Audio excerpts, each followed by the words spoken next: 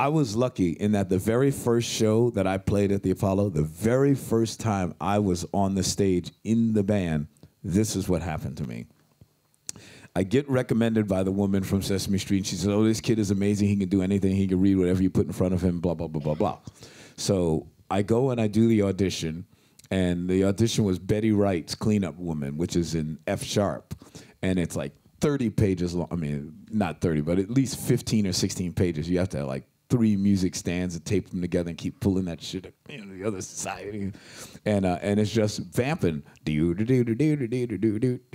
But of course I play because I didn't understand the R&B thing yet. Quite, I didn't have it down. But you get the chart and they go, all right, come on, here we go. 2, 3.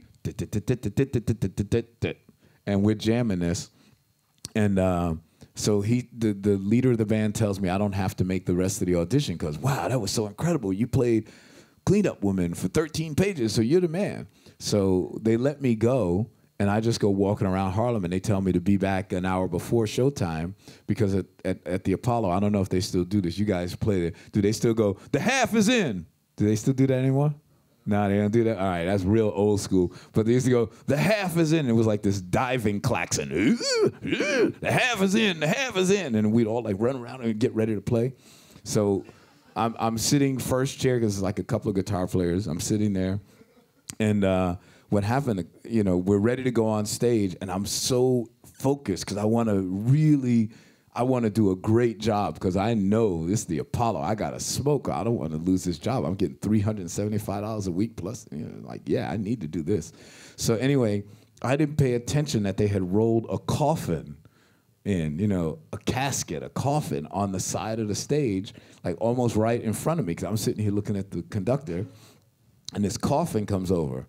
And I'm looking at my man, and he goes, bang. And as soon as he does that, curtain opens, and this coffin opens, and it's Screamin Jay Hawkins. I don't know if you've ever seen his routine, but Screamin Jay has got this looking like a skeleton, and he's got this rattle in his hand. And I'm terrified because it just happens at the exact moment, like on the downbeat. Bam! And we're like playing in 6/8, dun, dun, dun, dun, and then we go, dun, we got the pickup go, dun, dun, dun, bam, ah! And I jump up, and I grab my guitar like this. I grab the cable out, and I'm running around with this big jazz guitar running across the stage, and Screamin is running after me. And I'm running, and I run stage right, but now it's like they're blocking me because all the people waiting to go on are standing over there, so I can't get up. And then I run to the other side, and the audience is crying because they know it's totally real. It wasn't like, it wasn't set up.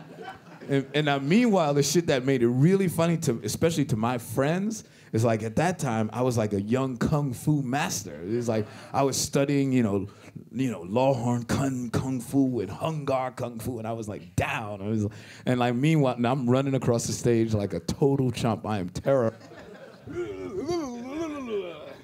And the audience at the Apollo, as y'all know, they were like, yeah! When I finally come back, and Screamin Jay like just nailed the performance that night.